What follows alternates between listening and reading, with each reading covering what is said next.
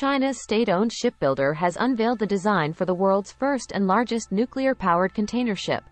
If realized, the ship's length alone would be about 70 meters longer than the world's largest nuclear-powered aircraft carrier in the United States. The design was announced in a situation where China is focusing on strengthening its aircraft carrier power, attracting more attention to the background.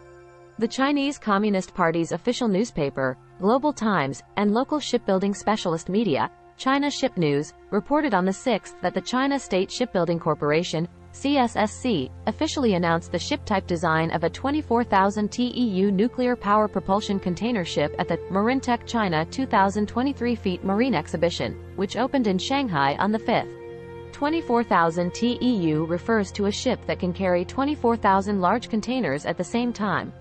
The largest scale among the container ships currently traveling between Korea and Europe is this 24,000 TEU. The ship length alone reaches 400 meters, which is literally the world's largest existing ship. Container ships were mostly diesel engines, but the situation has changed as an eco-friendly atmosphere is created on the sea.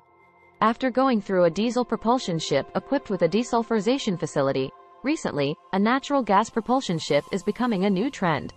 Korean shipbuilders have the most advanced technology in the field of natural gas propulsion container ships and oil tankers. The nuclear propulsion container ship design that China unveiled this time is a concept that attaches a fourth-generation molten salt reactor to a container ship and turns a steam turbine to move the ship forward. There is virtually no exhaust gas. Excluding nuclear waste problems, it can be said to be a completely eco-friendly ship. China continues to include nuclear power in the field of eco-friendly power generation even as the global net zero, zero carbon emissions concept is being concretized. Although it is a design, the unusual idea of attaching a reactor to a container ship was possible because it was China. However, the reality of a nuclear propulsion container ship is low considering the general standards of shipbuilding and chartering markets. A shipbuilding industry official said, if a reactor is installed on a merchant ship, the shipbuilding cost will astronomically increase, and even if it is built and launched, additional costs will inevitably occur every time it moves because various operating methods are different from global standards. Therefore, there is an interpretation in and out of China that this nuclear propulsion container design can be used for other purposes.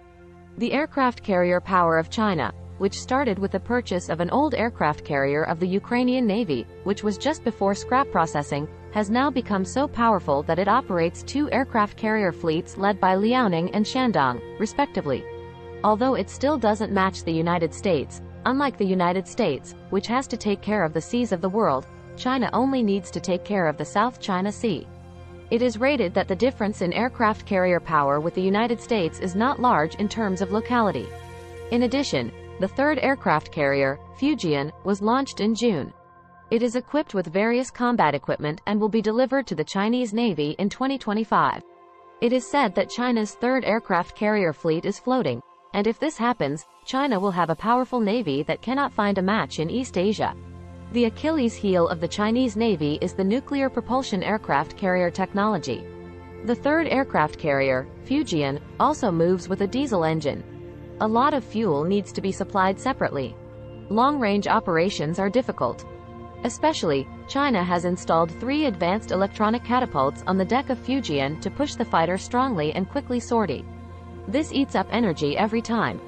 If it is a nuclear propulsion aircraft carrier, the power is sufficient, so it is easy to operate about 3 catapults, but a diesel aircraft carrier needs to carry separate fuel to turn the generator for the catapult.